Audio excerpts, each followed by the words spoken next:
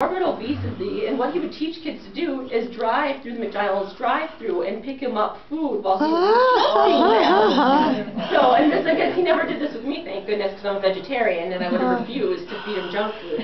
But he didn't teach very much for the $300. The only thing I really learned in that class was to be mocked by 16-year-old boys who snickered at my lack of driving ability. And I was tempted to ask them, well, have you ever written a thesis on how Goodman, Cheney, and Schwerner changed the civil rights movement? And I think the answer would have been no, they hadn't.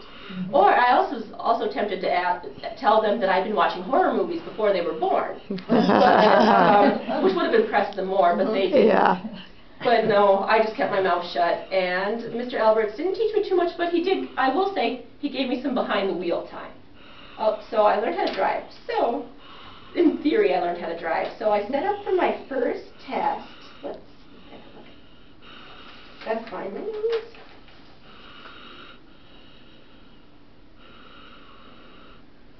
So all I could really do is sign up for my first test. I didn't feel very confident about it. I can't even think of how much time behind the wheel I had, but really I was lucky because I didn't have to go to the classes and stuff like that like a kid would have to go to. At my age, all I had to do was get like a permit, which is just a written test and stuff like that. So it was pretty easy, so I figured out I might as well just sign up for my test and see how it goes.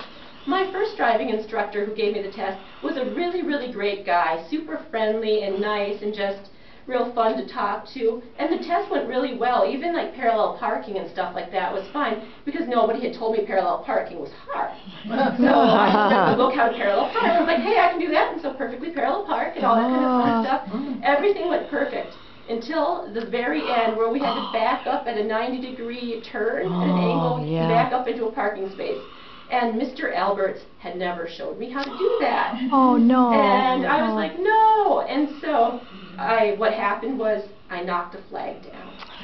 And knocking a flag down is basically in your driving test is like the equivalent to mowing down a crosswalk full of elementary school kids. So it's like automatic fail. So the driving instructor sat around and he looked around all conspiratively and said, get out of the car and put the flag back up. And I went, what? And I didn't know what he meant. And then he's like, oh, never mind, we better not do that. He sat there and goes, I hate my job. So